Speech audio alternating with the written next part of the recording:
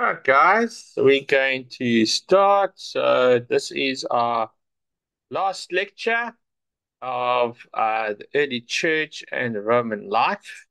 I know it's been quite a heavy lecture, but hopefully you've enjoyed it. Hopefully, you got some interesting facts and ideas, and you better understand Paul.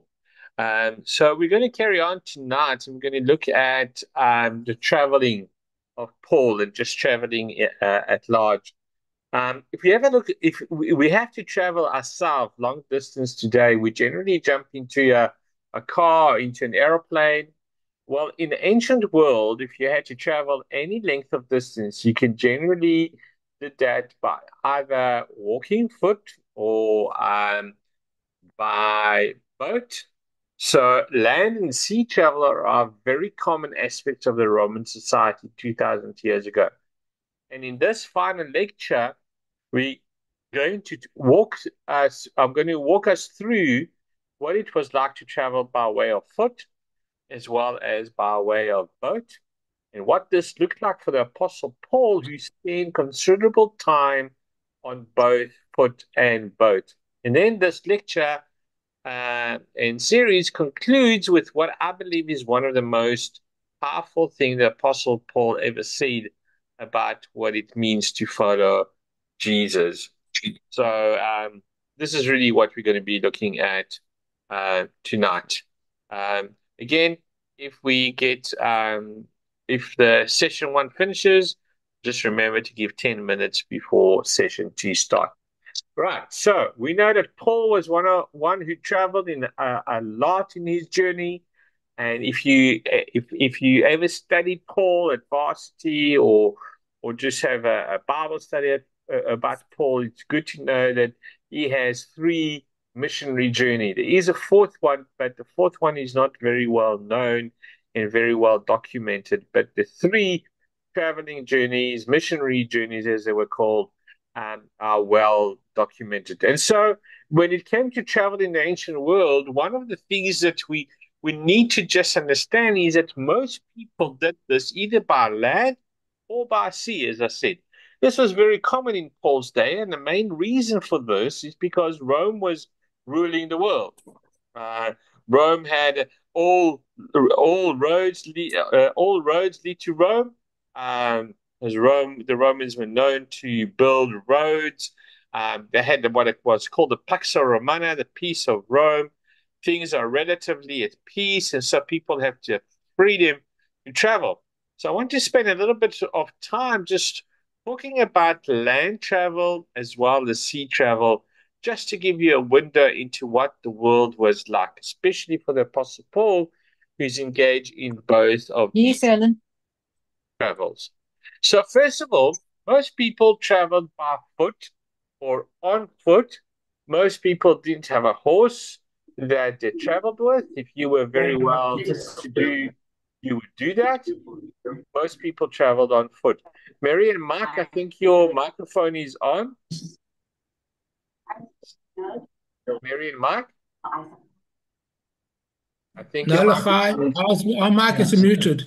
is it I think muted? Annette's phone is not muted. Okay. Nate, can you mute? Apologies, I didn't know it was even working. Okay, wait. I can mute you from here. There you go. God, There you go. All right. So if you had a horse, sorry, an average day walk was about 30 kilometers if you were on a journey. If you had a horse, you could go about 48 kilometers. But most people were on foot, and you went about 30 kilometers a day if you were traveling from one place to another. Now, you're also carrying your stuff as you go. And if you are traveling and you're a well to do kind of person, then you have slaves to carry that. But if not, you are carrying your stuff a long, long way. It was dangerous to travel because of the widespread spread problems of robbers and pirates and all that kind of stuff. Now, we get this in the parable of the Good Samaritan story that there were robbers that were in the land of Israel. This was true all around the Roman Empire. It was not just the land of Israel. Robert Garland says this about venturing out in that time. He said, as a traveler in the countryside, you would have taken your life in your hand, as you would do if you had ventured abroad at night in a big city. As a result, the well-to-do rarely venture out of doors unaccompanied. Okay, so now one of the things that you would find on Roman tombstones is this Latin phrase, interfectus latronibus, which means killed by robbers. Okay, so it was something that was prevalent and a problem in the ancient world, Roman world. Then you have also got the empire was connected by these paved roads. The estimated is somehow between 88,000 kilometers of paved roads that from Rome to the different places of the empire, of Roman Empire. And that's why they said that all roads lead to Rome. Now this made travel easier. It didn't make travel it made travel easier, but it didn't make travel easy. But then you are on the main road. I mean, these things were incredibly well built. You can walk for kilometers of these 2,000 years old roads even today. And if you've ever been to Israel, if you've ever been into any of those European countries where the Roman Empire was once ruled, there will be these roads, and you will know exactly what I'm talking about. So that's just a snapshot into the land travel side of things. Now let's talk about sea travel. When it comes to the Mediterranean Sea, the Romans did not call it the Mediterranean, they called it Mare Nostrum, which means our sea. Very prideful in their approach to that we own this sucker, we own the sea, we're going to this is our water, this is our highways, we're going to control who comes, goes, and who spends time in it. And so you've got all of these travels going through the Mediterranean. Now, when it comes to sea travel, like land travel, it was also dangerous. And it was dangerous due to both weather and piracy. So when it comes to weather, there was a 6 months window in which you could travel without huge concern about the weather going sideways on you. And that was typical from late March to late September. That was okay. Now, from marine archaeology, we find that the most amount of shipwrecks actually occurred in the ancient world between 100 BC and 300 AD than any other period. And you can see these are marine archaeologists finding some artifacts in the Mediterranean Sea. It helps us to see that people were traveling a lot at the height of the Roman Empire. And then you have that in about 67 BC, and it relates to piracy. Pompey the Great was the first one to not put a total ban on piracy, but to put it in check.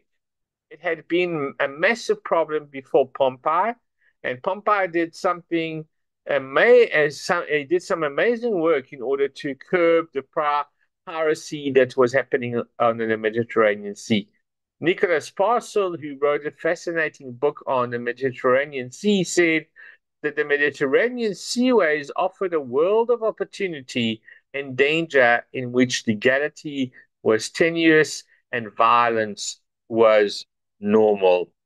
Well, that was sea life.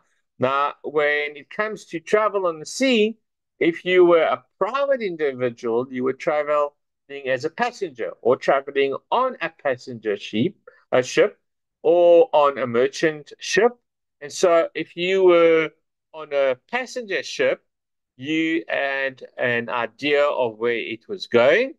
If you want going to be traveling on a passenger ship, you would be hanging around a harbor, talking to merchants, trying to figure out, are you going where I need to go? And if so, you can jump aboard, obviously, for a certain fee. And so you are bringing food with you, stuff to cook with, you bring your own bedding, You're carrying everything. None of this was provided for you. You carried it with you.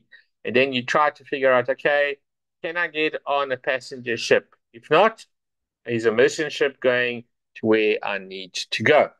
Now, here's an artist rendering of the Roman naval ship. So these things are big, extremely well built, but all of the ships were incredibly well built, not just the naval ships, but all the ships, passenger and merchant.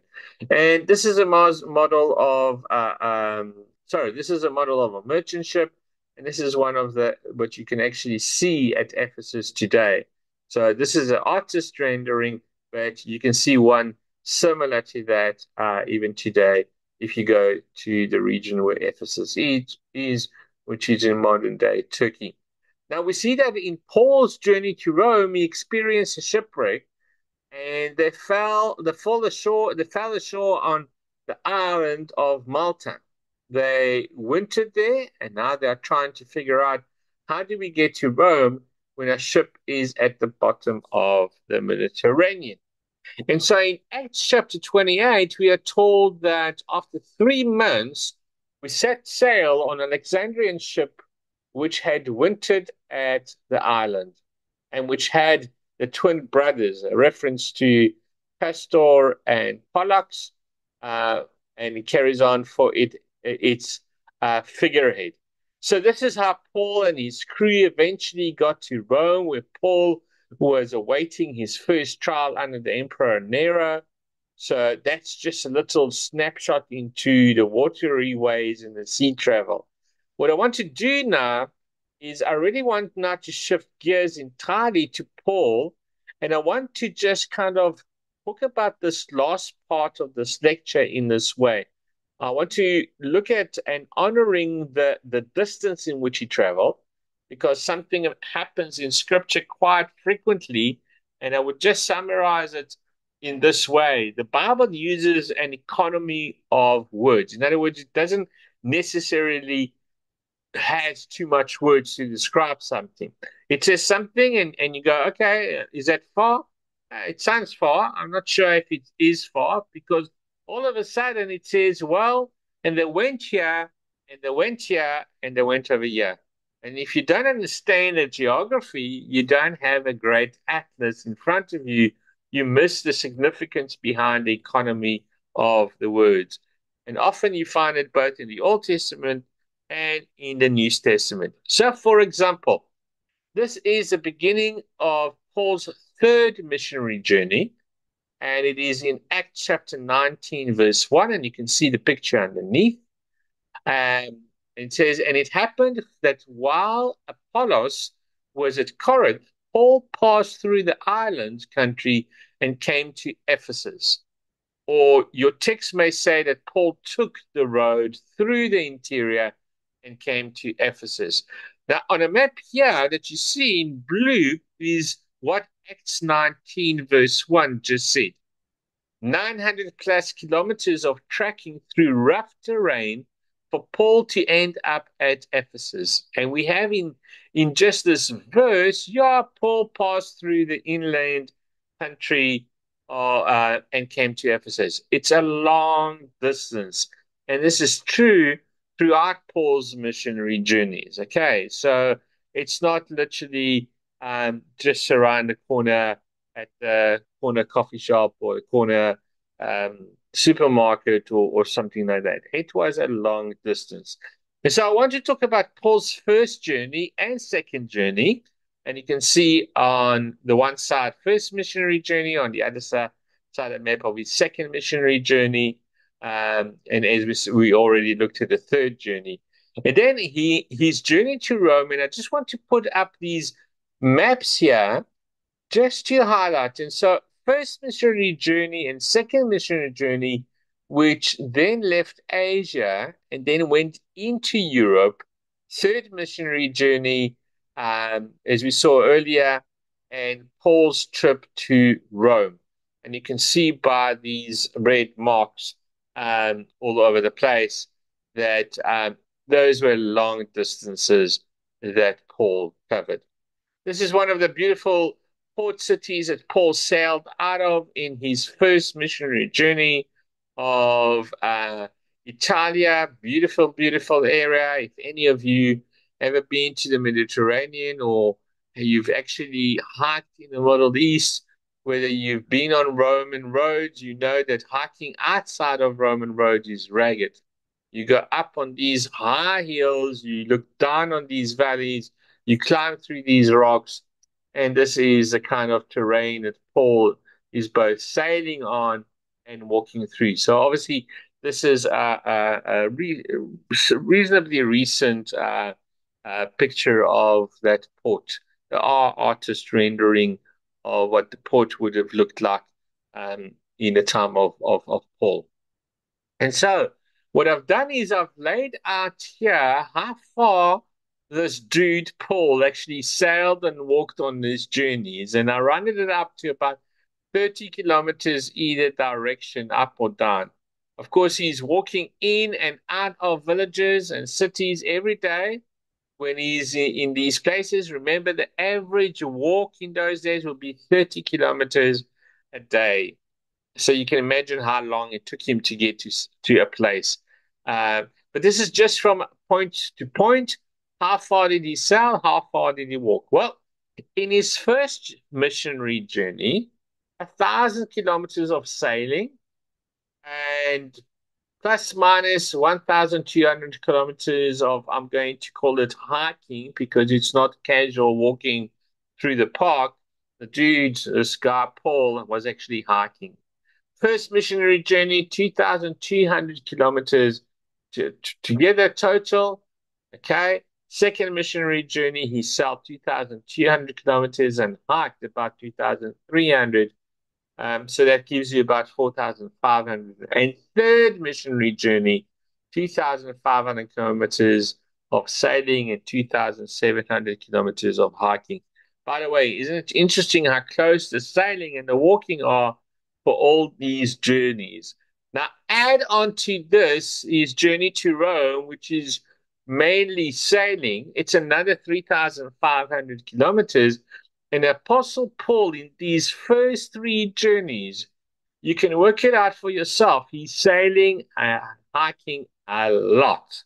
And this doesn't even take into consideration, as I said, the fourth missionary journey after being released under Nero and where he went from there, which his later letters give us indication of where he visited. We just don't have the itinerary and we don't have enough documentation to really plot his fourth missionary journey. And add that on top of that, and that's how many kilometers the guy actually went. So long, long distances. And what did he actually do? He planted churches. He went into the cities, into these towns, into these villages, and he planted churches wherever he went. That's what this man did. Now, many of us know the famous passage in 2 Corinthians 11. And before we read this, now in light of some of this additional information I've just given you, okay, all right, we've got about 10 minutes of this session. So as I always say, if you get kicked out, please just log on 10 minutes afterwards.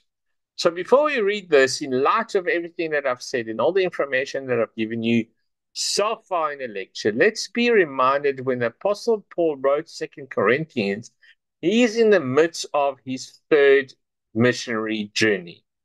He's writing from Ephesus. He hasn't yet gone and sailed and hiked back to Europe. At the end of his third missionary journey, he has not been arrested in Jerusalem yet. He has not spent 2 years under prison and arrest in Caesarea on the coast. He has not appealed to Caesar yet. He has not made his trip to Rome, in which he had another shipwreck.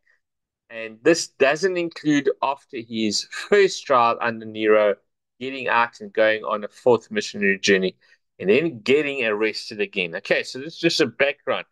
None of this is part of his resume yet. And all of the trouble he went through. So just know that this is all happening sometime before and during his third missionary journey. So here we go. This is what he says. Whatever anyone else dares to boast about, I'm speaking as a fool. I also dare to boast about. Are they Hebrews? So am I. Are they Israelites? So am I. Are they Abraham's descendants? So am I. Are they servants of Christ? Now, he actually says, I'm out of my mind talking like this.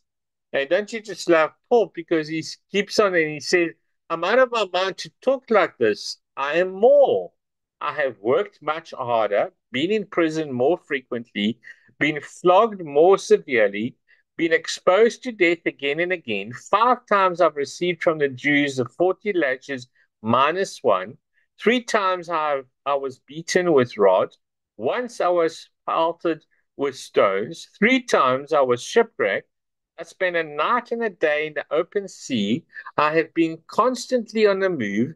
I have been in danger from rivers, in dangers from bandits, in dangers from my fellow Jews, in dangers from Gentiles, in danger in the city, in danger in the country, in danger at the sea, and in danger from false believers. I have labored and toiled and have often gone without sleep.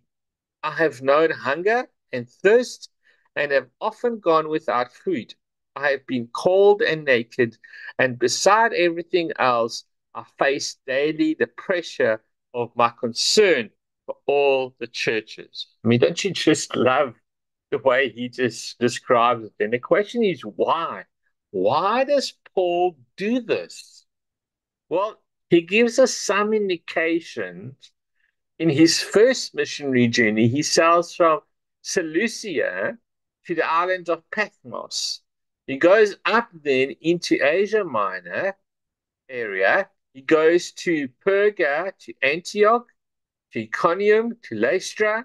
He's in Lystra, and then the man gets stoned, and it says that they all believed he was dead, and so they dragged him out of the city and plopped him down as a dead man, and yet he wasn't dead. He comes back from being unconscious, completely beaten to shreds with rocks pelted at him, blood, bruises, swelling everywhere, and he walks right back into the city, sort of like, hey, everyone, it didn't work. Sorry for you. And then it says the next day they go to Derbe, which is the next city on the Roman road. And it is here where Paul says this, or rather, Luke records for us. It says they preached the gospel in that city, talking about Derbe, and then won a large number of disciples. Then they returned to Lystra, to right where he had been stoned. And what's more, he goes to Iconium and Antioch. It was the people who were angry with Paul and at Antioch and Iconium that tracked him down into Lystra in order to stone him. He goes right back to where everybody wants to kill him, and you go, Paul, why are you doing this? He's doing this to strengthen the disciples and to encourage them to remain true to the faith. And then you go, well, we must go through many hardships to enter the kingdom of God. Here's something Paul understood. Following Jesus isn't safe, and it was never intended to be so. And in Paul's last letter, he writes to Timothy, anybody anybody knows where Timothy is from? Well, he's from Lystra. Guess who watches Paul get stoned nearly to death on his first missionary journey? It's Timothy. Who got picked up to be Paul's disciple on Paul's second missionary journey? Timothy. Who is Paul's constantly pouring into? Again, Timothy. All right, guys, we're going to get kicked out just now. So I'm going to ask you to log off, and we will meet in about 10 or so minutes, and we do session 2. All right, I'll see you just now.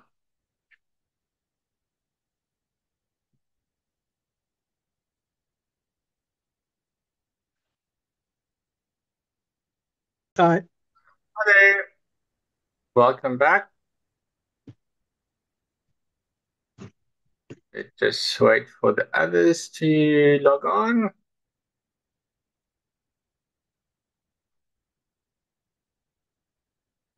I think that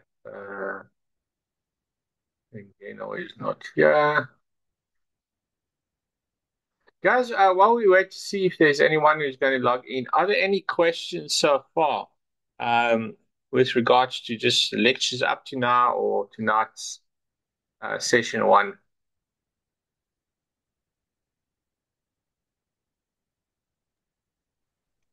No, they've all been very interesting, Luchai. It's interesting also to note that Paul sailed virtually as far as he walked on each of his missionary journeys. Yeah, definitely. Okay, all right, guys. I was thinking 30 kilometers is from here to Uitenhage. Mm. Yeah, that's so that will be per day. Yeah. Do we have any idea of the total kilometers he traveled? The what? The total kilometers he traveled. The total kilometers. The total kilometers, I think I mentioned it. Let me just go back. Oh. Yeah, I think I mentioned. Let me go back. No, I didn't mention it, but I would say maybe close to 10,000 kilometers. 10,000. Wow. Yeah. All in total, if we had to add in, including the fourth missionary journey, I would say it was around then. All right, guys, let's carry on. So we're now looking at Timothy, who becomes then his successor, if we will. That he actually saw Paul being stoned, and he went with him on the journeys, and certainly First and Second, the book of First and Second Timothy tells you a lot of detail about that. So we carry on, and he says, and when Paul is in Rome, about to die, knowing that his race has come to the end, he writes here in 2 Timothy chapter 3, you, however, speaking to Timothy, know all about my teaching, my way of life, my purpose, my faith, my patience, my love, my endurance, my persecution, my suffering, what kind of things happened to me in Antioch, in Iconium, and in Lystra, the persecution that I endure, yet the Lord rescued me from all of them. Okay? What an encouraging thing. And as I said, he talks to Timothy, who's seen that. He's experienced it. He was an eyewitness to that. And here Paul is saying, just before he dies, he's saying, well, my race is finished. And he's encouraging, Timothy to just carry on walking that distance, carry on sailing, carry on spreading the word of God. Sort of reminiscent of Joshua chapter 1, where God reminds Joshua, just like I was with Moses, so would I be with you. And in a way, Paul is saying to Timothy, just as the Lord rescued me, he's going to rescue you as well. The Lord rescued me from all of them, he says. Wait a minute, he has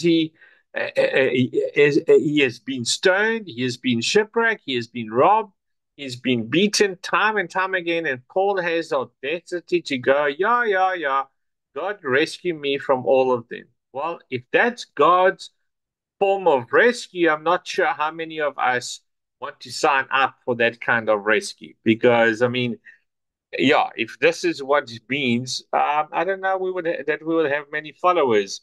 Certainly the road to the cross is not without any ups and downs.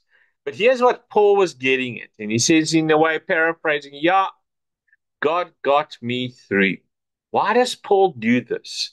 Why does he get through all of these turmoils, and he knows, one will imagine that after the first missionary journey he would stop, but he doesn't, because he knows that doing the work of Jesus is dangerous. I mean, danger in the countryside. I'm in danger in the city, he says. I'm in danger with the robbers. It's like everywhere Paul goes, there's danger. But I actually think that the reason why the danger arises is because Paul himself is dangerous to the dark forces of the world. Paul himself knew and understood what it means to wear the armor of God. Not only did he write that when he saw the soldiers standing outside of, but he knew what he was talking about when he talks about the spiritual warfare, and that we are not fighting against flesh and blood, but against spiritualities. Okay, and that Paul understood that following Jesus isn't necessarily safe. Now, how many of us have heard the safest place to be is in the center of God's will? If that's the case, Paul set a really bad example. And you know who else did that? Is Jesus. Because where did the center of God's will take Jesus? To the cross. And when Jesus tells his disciple at Caesarea Philippi for the very first time, he says, I'm going to die. He says, pick up your cross and follow me, my cause, because it's not going to be a walk in the park. It's not a cakewalk. It's not something easy and nice and sweet and fluffy and creamy. And one of the things that I have been challenged with in my own life is that that we're living today, we often make decisions first and foremost based on safety, don't we? Am I going to be safe? Is my family going to be safe? Is my friends going to are my friends going to be safe, and so on? Those are the questions that we ask ourselves as a person. That when God calls us into something, the first thing we are asking is this safe? Am I going to be successful? What's the itinerary here? What do you mean I don't get to decide the destination? Because you don't. Following Jesus, you don't know the destination, do you? Yes, you're eventually going to land up in heaven, but what's going to happen along the way? Okay. In one of the many funerals that I've done, there's a beautiful poem called The Dash, and it talks about the dash between the day you're born to the day you die. And the author of that poem says, well, what have you done with your dash? Okay. And it's like all of a sudden we make decisions of God saying, I want you to be faithful. And yet we allow the fear of the unknown, of what's going to happen. How is this going to turn out? What would my extended family say about this? Will I be successful? Will it be comfortable? And so often we make decisions on fear rather than on faithfulness. And it's not that fear is wrong. Don't get me wrong here. I actually think fear is a good thing because fear lets you know that you are doing something significant. It allows you to hone in on the weight of that moment. But where fear becomes problematic is when it leads to paralysis. Courage is pushing through the fear, not experiencing the fear. And I think over and over and over again, Paul experiences fear, but he did not let fear keep him from faithfulness. And the reason why we have gathered to talk about how Paul uses a man like the Apostle Paul is because he knew that following Jesus wasn't safe. That was never supposed to be in the cards for Paul. We are called to be faithful, whatever the cost. That was the Apostle Paul. And the question is, could the same be said of us as well? All right, guys. So this is basically the end of our lectures for this year. Last week, someone was asking me. I mentioned Revelation, and I did a teaching on Revelation. So I thought about it, and I don't have a problem with doing it again. So next year we're going to start in February, and we're going to look at the Book of Revelation. Will be our first series. Introduction to the Old Testament will be a second series, and the Introduction to the New Testament will be a third series. that we're going to be looking at next year. So just a word on the Book of Revelation. And if you are interested in the Book of Revelation after the lecture, just give me thumbs up so I know that we have enough for me to do that. It's a lot of work, even though I've done the lectures before. Just a word on that. We're going to be putting it into context, the Book of Revelation. I'm not necessarily going to talk a lot about the end time, and I'm not going to talk a lot about the different numbers and 666 and all of that.